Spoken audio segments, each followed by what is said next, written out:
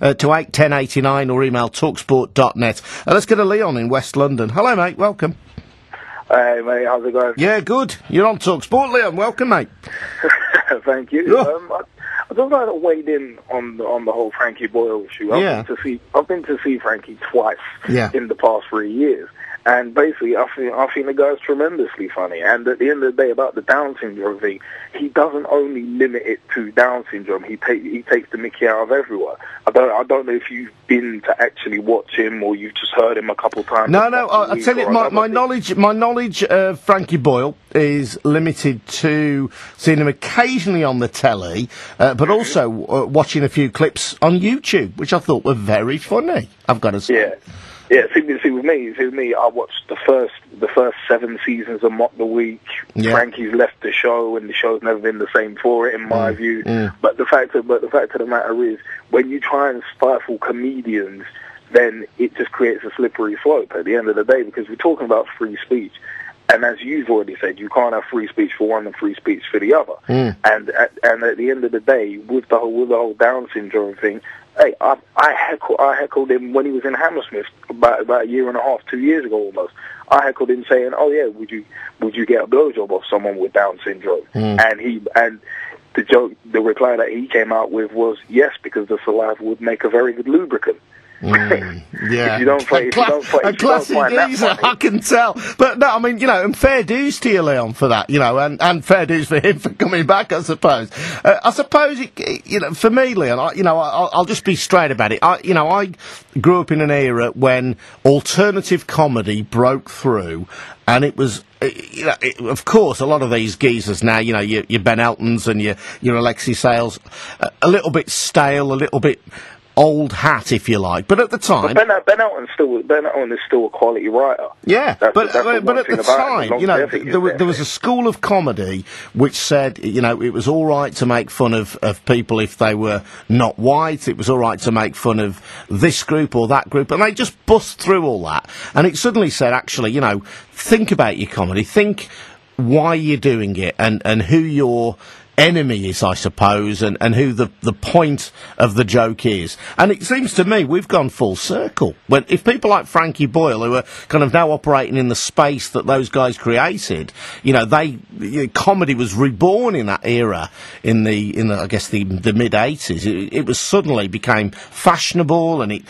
started hitting clubs, and a whole new generation of people went to start watching comedy, and yet what are they going to see now? The people who are the spiritual inheritors of Bernard Manning and Roy Chubby Brown. Well, at the end of the day, I mean, comedy is a lot like music. It's very, very subjective, and at the end of the day, Frankie Boyle, I love him. He's one of my favourite comedians. But then you say that we've come full circle. I personally don't think we have.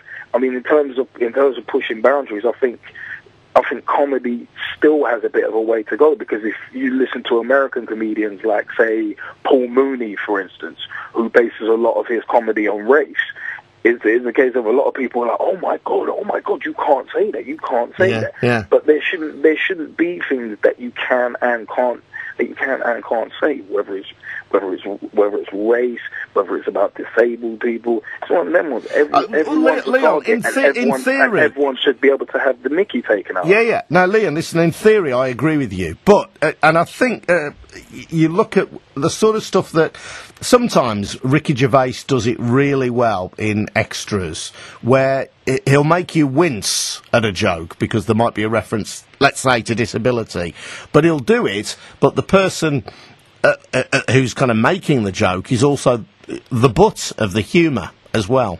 And with Frankie Boyle, I don't think there's no levels there. He's taking the P out of people who can't answer back. And I just think, I'm not saying he should be banned. I'm not saying even people shouldn't go and see him. I'm just asking, what's funny about that? Isn't that? But it is funny because you look at it as well with Frankie. He does take the mickey out of himself. I mean, again, going back to his stand-up routine. He talks about when he grows a beard, and because he wears glasses as well, he goes, people start shouting paedophile at me. And he goes, "Oh, what is it about beards and glasses that kids find so sexy?" Yeah. He's not just talking. He doesn't just talk about the disabled. He takes shots at everyone. Look at his joke about David Coulthard. I mean, he says about David Coulthard and his big jaw thing, and he says when he goes down on his wife, it must feel like she's getting rescued by a dolphin. I mean, he takes the mickey. He literally takes the mickey out of everyone he can. Yeah. And at the end of the day, there's no point stifling comedy. All right, yeah, some say Bernard Manning used to be a racist, but hell, if people laugh at it, that's the whole point of comedy. Whether you're taking a mickey out of someone who's disabled, out of someone handicapped, whatever. Everyone in comedy is a target, and you shouldn't try and limit any comedian in any sort of way. I mean, look at it this way: controversy creates cash. Look at guys like Russell Brand, Russell Brand is, in my view, is not funny at all. He's nothing but bum tip willy nipple. He's nothing but cheap shock tactics, and he's not funny. It's yeah. I mean, I just think his jokes are pretty cheap. But Frankie, if you're watching him mock the week on a regular basis, the guy is sharp. The guy is really, he's the sharpest knife in the drawer on that program. That's why I feel that since he's left the program's gone downhill. Leon, thanks very much indeed for your call. Nothing is sacred, says Leon, in comedy. Everything is fair game for humour. At one level, I agree. I still don't see what can be funny about kids with Down syndrome. Sorry, maybe I'm just missing something.